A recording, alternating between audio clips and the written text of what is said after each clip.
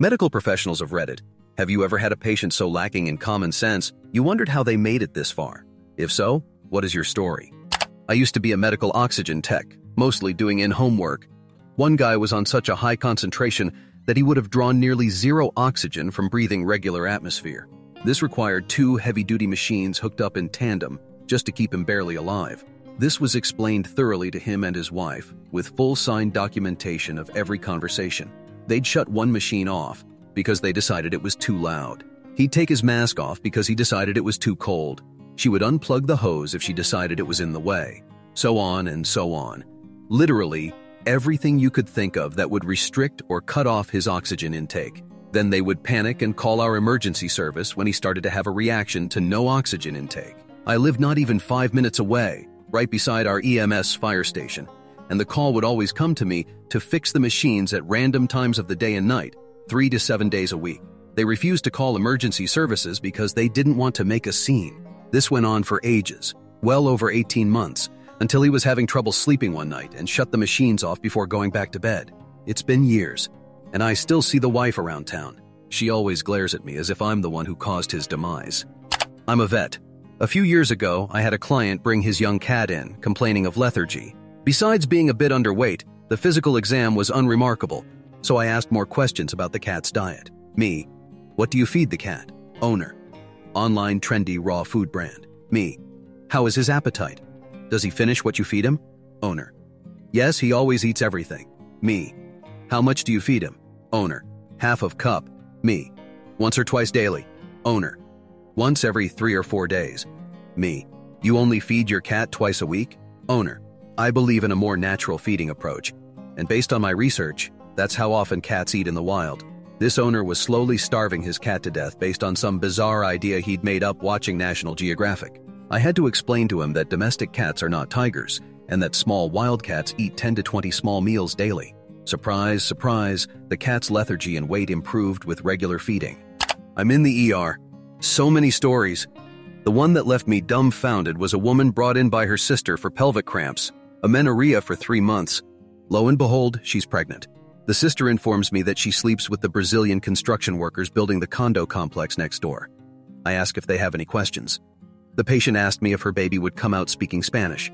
After a long pause and her sister staring at the ceiling, I told her no, because they speak Portuguese in Brazil. The patient seemed relieved, and the sister hustled her out of the ER before I could discharge her. Rural ER doc here. 35-year-old female walks in with right-sided jaw/neck swelling. I think it happened because I ate some meat yesterday that my body is reacting to. 10 minutes later. Oh yeah, and I accidentally swallowed a bee and it stung me in my mouth right before this happened. Sorry, I forgot to mention that.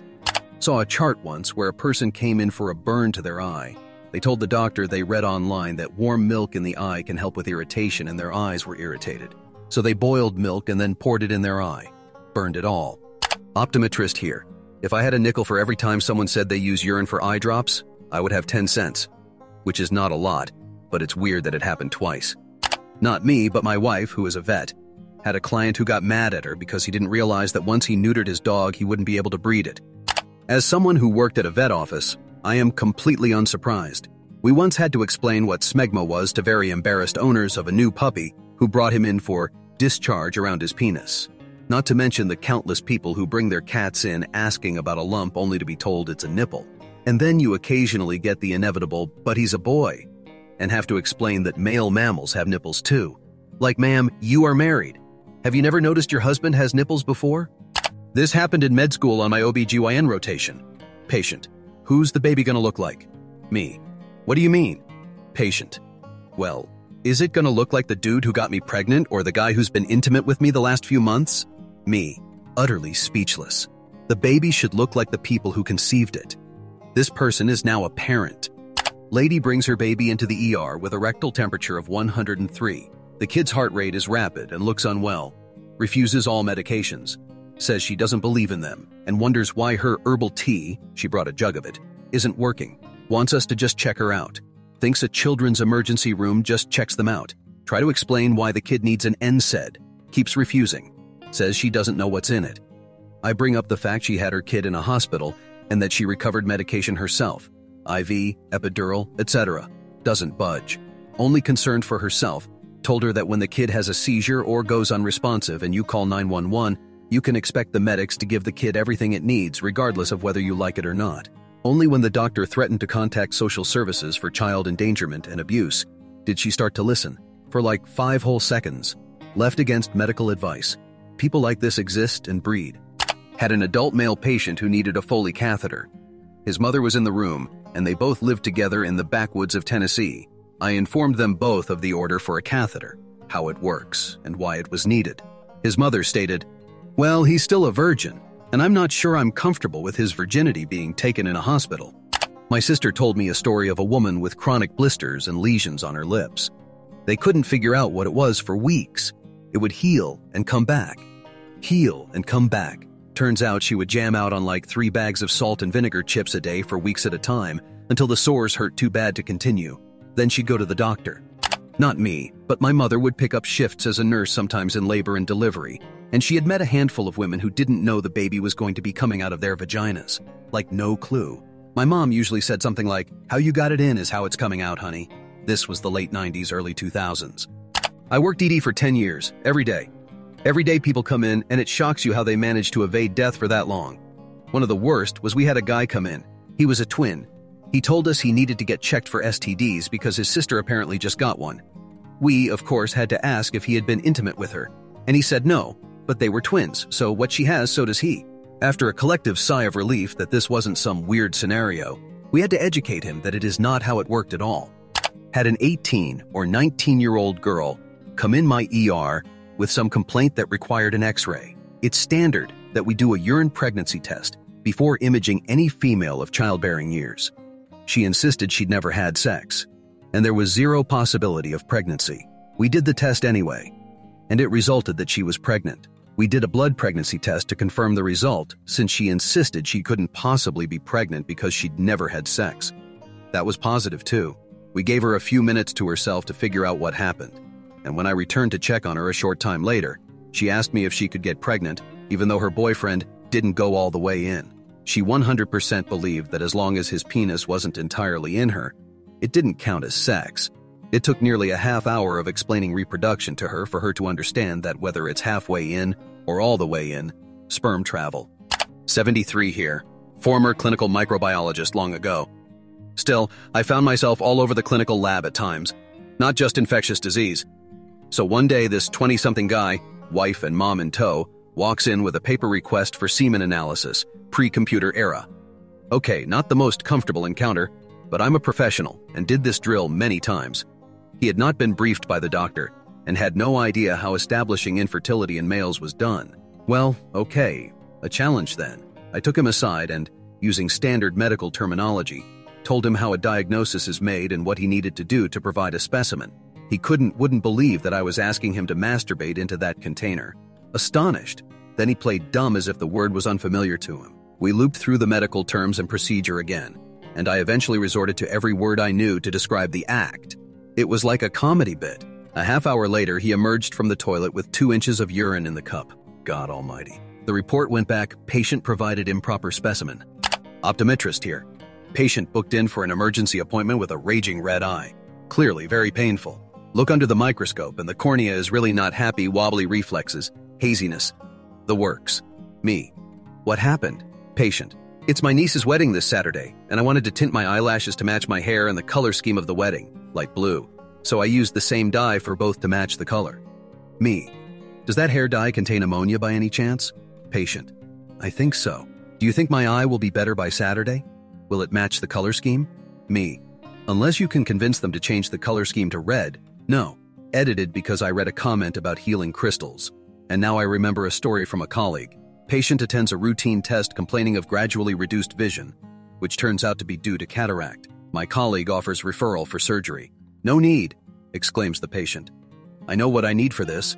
I have lapis lazuli at home. 6 weeks later, came back for the referral. Second edit for remembering the first story that made me question my sanity. Elderly patient attends with concerned family members because the patient ran over a pop-up tent on the side of the road that the telephone engineers used to protect themselves from the rain. Luckily, no one was hurt as the worker was on lunch. Worried as to how the elderly driver missed seeing a large red and white tent in the middle of the day, It was then that the elderly relative admitted to having spent the last 3 years driving from memory. Plenty.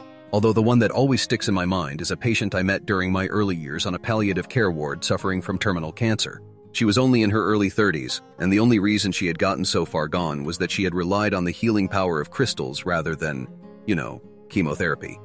EMS here. Had a diabetic in his 30s to 40s who refused to take insulin since 2012. It was 2020 at the time. When I took his blood sugar, it only read as HI, meaning it was over 700 for the glucometer to not read it.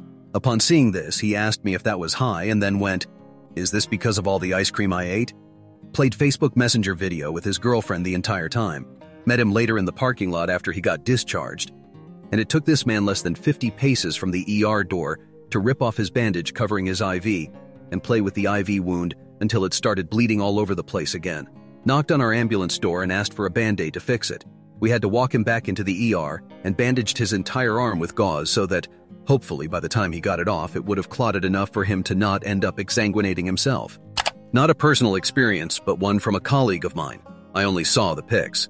So this 60-something-year-old suffers from an acute complication and gets a pacemaker to solve the problem. Everything goes normally and as planned. He recovers, every care and med that he needs to take are prescribed, explained, and medical appointments with a cardiologist are scheduled so that he may get the follow-up he needs. The man then proceeds to never show up to any appointment and never answer any calls from the hospital to know of him and reschedule. This went on for around 3 years. Until he shows up without former warning and asks to talk with the doctor that did the procedure to put his pacemaker. People are weirded out. But seeing that on that day the doctor was present, and this patient was in clear distress, they talked to him and manage a couple of minutes to have the doctor check on him. Inside the appointment room, the doctor notices that this man is wearing a bra inside his shirt. The man explains he has been wearing his daughter's bra for 3 months after his problem got worse. The shirt is asked to be taken off, and there he stands, the shirtless man wearing his daughter's bra, showing off the pacemaker that should have been kept inside his body, dangling outside of it, being held by the left bra cup, with a big infected open wound above it with the pacemaker leads still inserted into his veins and connected to his heart. Nobody has any idea how the man let that situation come to be, or how he didn't succumb to sepsis, or any other health problem that may appear for that matter. I don't know if a cleaner in a hospital counts, but this one time, I got to work early on a Saturday morning, and we immediately received a request for help from the ER and got sent over by my boss. When I got there, the first thing I heard was yelling from this guy behind one of the curtains. He was shouting at the nurses, "Don't touch my private area," and "I didn't use any substances." Then I smelled iron in the air, and then I found out there was blood all over the hallway, handprints and blood against the wall. Almost the entire floor was covered in blood, with actual puddles in some places. What happened?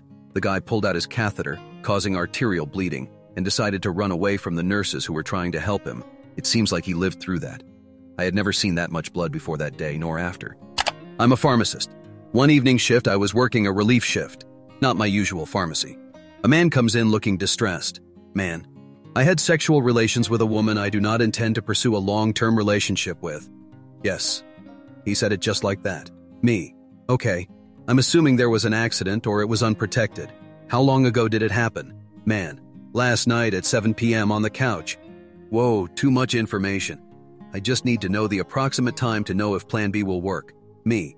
We have this medication called Plan B, and since the incident happened within 72 hours, man. Oh yes, I got that for her already yesterday right after we finished. We want to know if there is anything we can do to know if she is pregnant now. Me. Unfortunately not. She'll have to wait 3 weeks or so to see if she gets her period, and if she doesn't, then she can do a pregnancy test then. Theoretically, you could do a blood test for faster results, but that would also not be until a couple of weeks at least. Man, we're just really anxious because she really doesn't want to be pregnant. Is there anything that she can take to prevent the pregnancy? Any multivitamin, minerals, food? Me. She's already taken it, which was the Plan B. There are some other options, but those are prescriptions. And no, there are no over-the-counter products she can take. Man, what about me? Is there anything I can take now to prevent the pregnancy? Any multivitamins or minerals? Me. No, sir. There isn't anything you can take now. I overheard a conversation between a nurse, a doctor, and a patient in the ER. They were trying to figure out if he was very foolish or had a head injury. It was both hilarious and sad. He kept telling them that he was there for a hurt leg. He couldn't explain why his leg was hurt, how it was hurt, or how he got there. Nearly anything. I heard them talking in a hallway to each other. The nurse was convinced he hit his head. The doctor said, "No, he is just not bright." Turns out the doctor was right. They got a hold of the guy's wife. She basically told them in the hallway he is always this foolish, and if she leaves him, he would get lost in his own house and starve. Eat it. It sounded like his leg was visibly injured or swollen.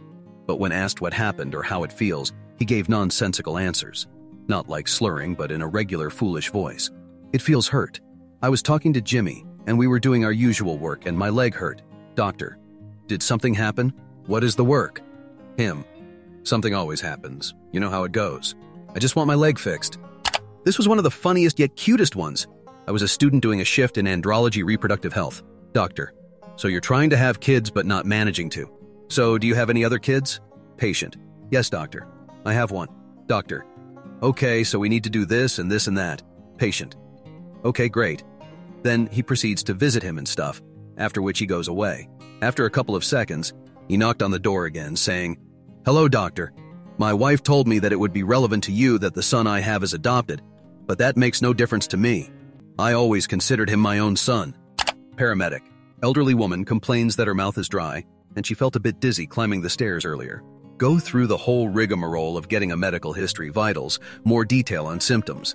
Ask her what she's had to drink today. A cup of tea, 10 hours ago. Any water? No. Guess what fixed it within 5 minutes? A woman called 911 because a cougar attacked her cat. She thought we could help the very clearly deceased cat. A man called 911 because a cow bit him. He didn't want EMS or an assessment or anything. A man called 911 for an itchy rear end. Took him to the ED because we have to. The doctor asked the patient if he had put the cream on his rear end that he gave him last time. The patient said no.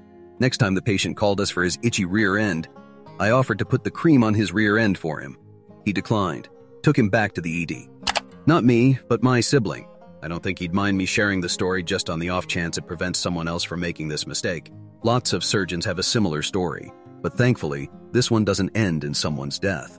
Parents claim their child hasn't eaten anything before surgery, as they were carefully directed. Turns out they thought the surgical team was just being cruel to their child. And when she said she was hungry that morning, they detoured on their way to the surgical center and got her a full Southern breakfast. She nearly passed away, aspirating biscuits and gravy. I've rarely seen my brother so angry and disgusted. Somehow biscuits and gravy looks even more nauseating the second time around. And he was just recounting what had happened. I have no doubt he tore a strip off the parents once their 5-year-old was stabilized, and they probably still felt justified and angry at the surgeon for telling them what they could and could not feed their child right before anesthesia. Edit. The parents did, in fact, feel justified and hard done by, although as far as I know, they didn't express anger at my brother. Knowing him, they didn't get a word in edgewise. Definitely no acknowledgement or realization that they could easily have killed their own child, or that they'd made a bad decision. I remember they were annoyed by her whining for food. Woman comes in with no prenatal care to labor and delivery and labor. OBGYN resident taking a history. Do you have any allergies? Patient. Yes, I'm allergic to water. Resident. Okay. What kind of reaction happens when you drink water? Patient. Oh, it makes me urinate. Yeah, lady, that's a feature, not a bug. I work in clinical research at a hospital. Basically, for patients who have cancer and don't have other standard of care options, clinical trials, experimental treatment, are a viable option for many. Some people have a negative view of research, but it's highly regulated and not as scary as it sounds. We go through the consent form with this patient who has a history of substance abuse. We don't know everything about this new medication, but one thing we do know is that using certain substances while taking this drug will make your heart explode, in layman's terms. This patient promises they're off the substance and that they totally won't use it while they're on the trial. 2 weeks later, they relapse, and well, you can figure out the rest of the story. Subscribe and like if my content is interesting to you. I post new video every day,